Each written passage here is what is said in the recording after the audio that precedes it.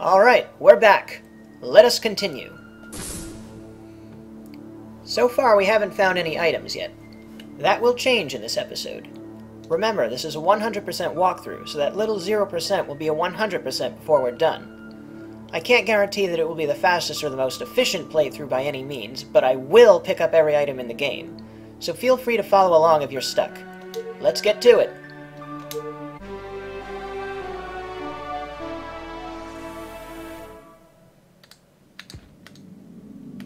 Alright, we're going to backtrack to this tall vertical room. Eliminate any of the local fauna that happens to be in my way.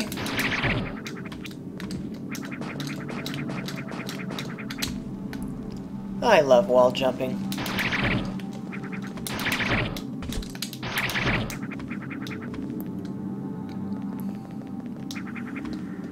These Gaw runs go down in one hit. They spawn infinitely out of these chutes in the ground.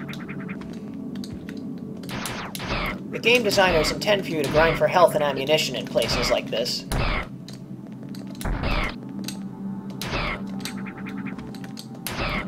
Just gonna get a few more missiles and health, and there we go, fully charged again. Scanning environment. New log entry. Alright, let's check that out. The Golden Temple. This temple stands at the base of a hollow mountain. The statues, carved stones, and its solid design attest that the structure was built to be a sanctuary, possibly with religious significance. The temple has withstood the test of time, showing the building knowledge and experience of the Chozo. Scans detect the presence of stationary robotic entities placed at strategic points inside the structure. No control signals are detected. These units are operating autonomously. Well, I probably could have discovered them for myself. Way to ruin the surprise game. No matter, I'm not heading in immediately anyway. Yes, it is possible to scale a single wall with wall jumps. It's possible in a few other Metroid titles as well. It takes practice, but it's not impossible.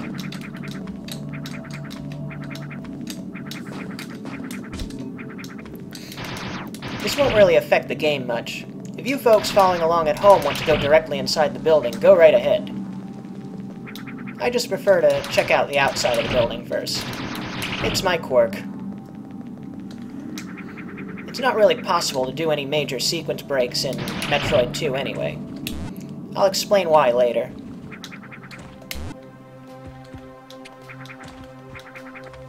I wonder what might be in here.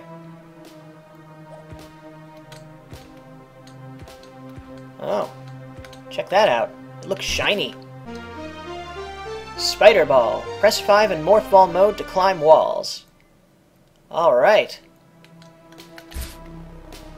Those of you who have played the Metroid Prime series will probably recognize this item. But in those games, the Spider Ball could only traverse specialized rails. In Metroid 2, it can be used to climb most anything. Very nifty ability.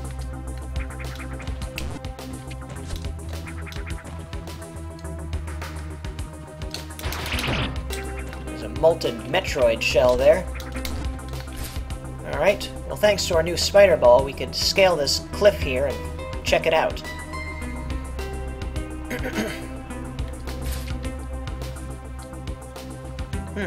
Stalagmites. Remember, stalagmites point up from the ground, stalactites hang down from the ceiling. And Metroids latch onto you and drain all your life force.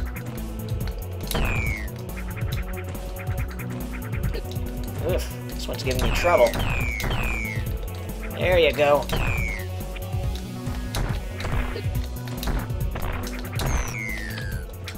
I'm not too proud of what you just witnessed. Oh well, I got all my health back and almost all my missiles.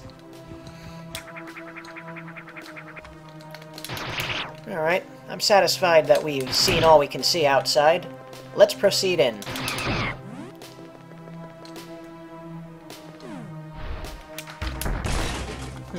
These must be those stationary robots that the log entry warned me about.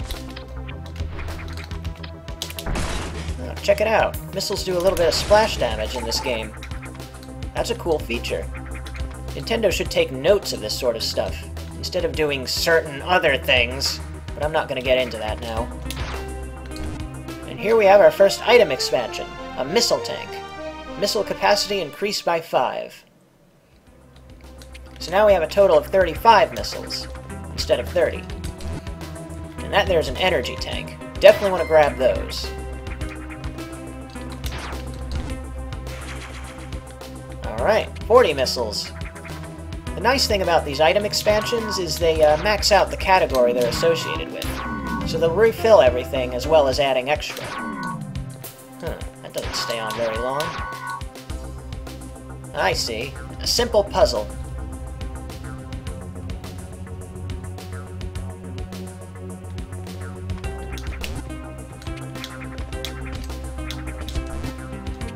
Just gonna finagle my way in here, and our reward is an energy tank. Suit energy increased by 100 units. What that translates to is more health, represented by the 99 up in the corner. Each blue square next to it represents an extra 100 units. Can't get through that yet. We need another upgrade for that.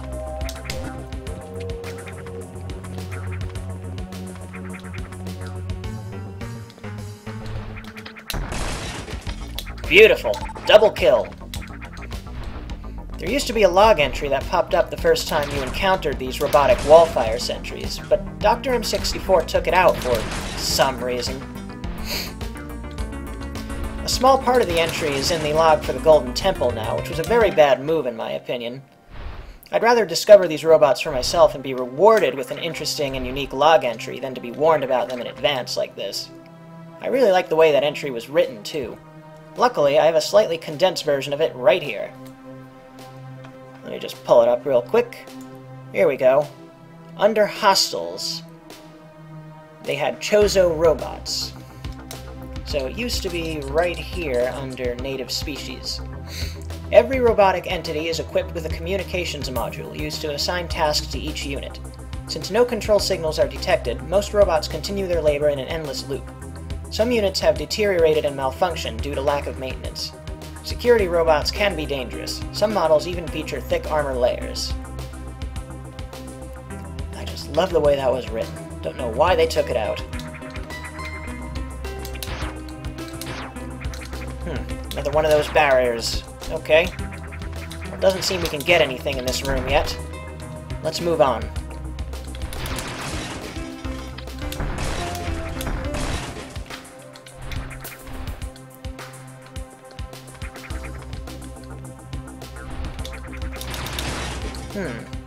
I sense an item here.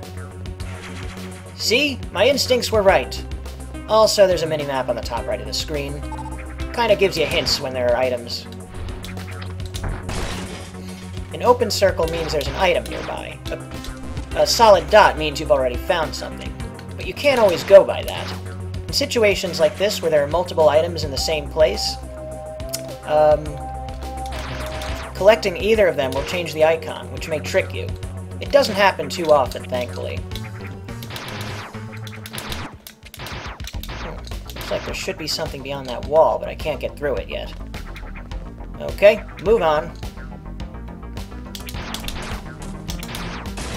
Let me just say that I love the way robotic enemies take damage in this game. Parts fly off of them, and they explode in a spectacular shower of metal and springs and stuff. Really cool. Check out that bizarre statue. Looks like the morph ball should fit in it, but it doesn't. I'm sure we'll figure out what those are later. Okay, what's up here?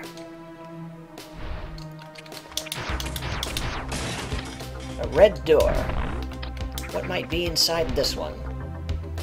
Ah, Chozo statue. They usually hold important items.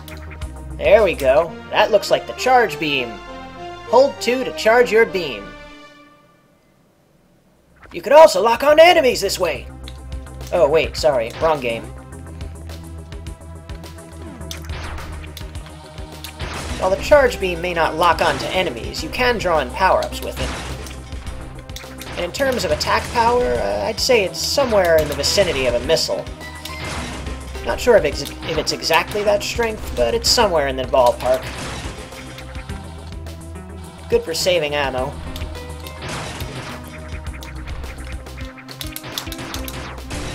Alright. Looks like we've gotten everything we can on the right side of the structure. We need to loop back around to the left.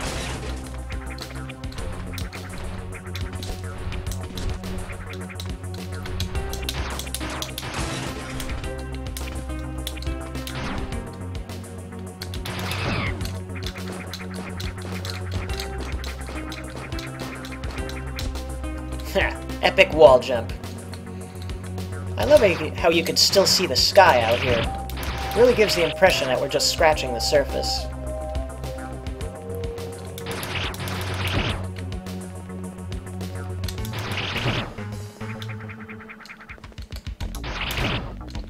There's that barrier we couldn't get through before. Alright, let's continue. Save point. That'll probably be important in a few minutes. Well, maybe we won't need it. This area is heavily inspired by Chozo from Metroid Zero Mission, which is not a bad thing.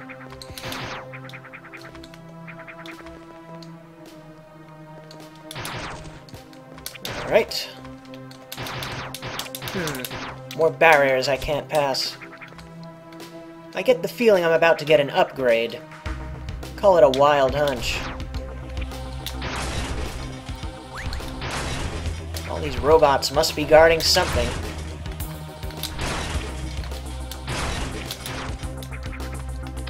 Red door means power-up. Another Chozo statue, and my reward is bombs! Press 2 in morph ball mode to deploy.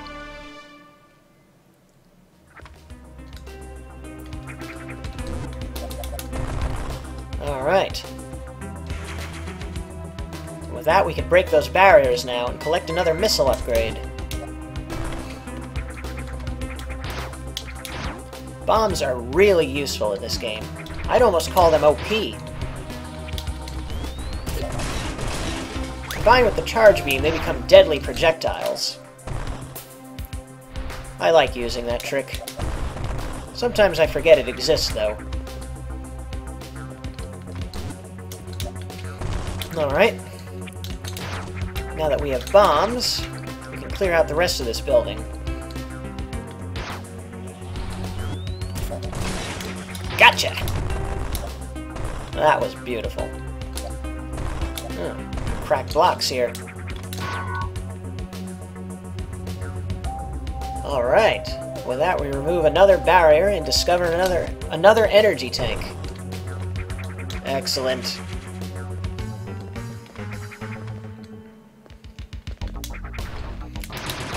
Alright. Well, we're back in the right side of the building again. And I remember just one more room where I think there was something else that I couldn't quite reach.